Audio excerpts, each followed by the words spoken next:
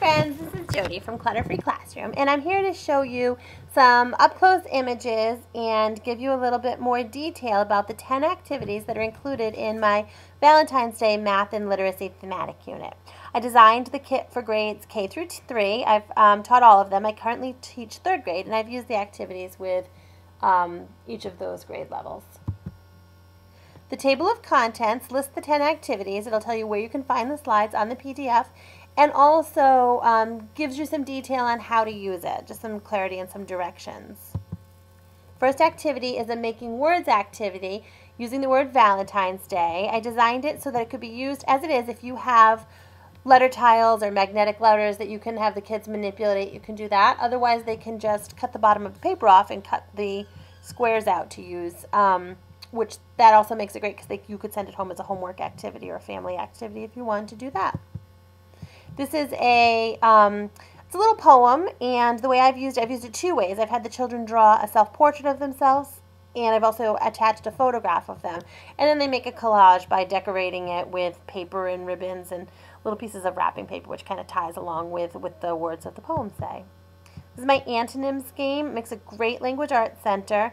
The cards on the left can be printed out. I laminate them for durability. You don't have to. And then each card gets cut out, and then I cut up between the 2 words. So where it says hot and cold in the top left corner, I would just cut it in half, but with a little bit of a pattern to it with the scissors so that it becomes a self-correcting manipulative. So the kids take the cards and they match the word on the left with its antonym to the right, and they'll know if they're correct because the cards will go together. And then I also created a recording sheet if you want some accountability for the center that they can fill in.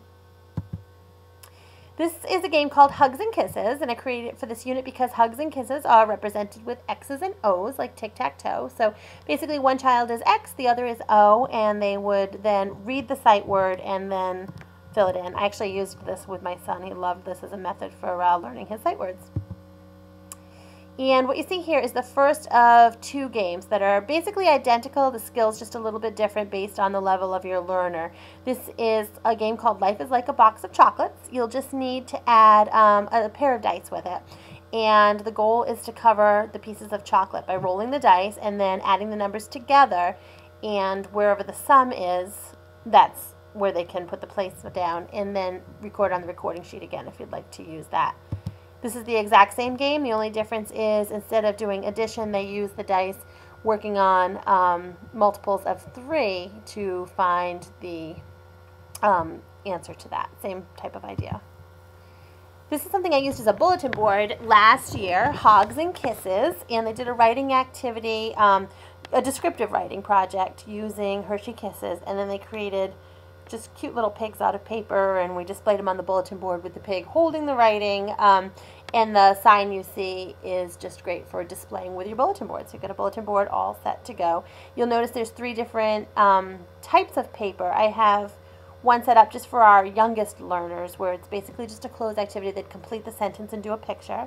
In the middle I have primary ruled paper, so those children who need the headline, midline, and baseline for their handwriting, that's all set for them. And then on the right is more of an intermediate rule just for those kids who are maybe writing cursive or perhaps just printing smaller.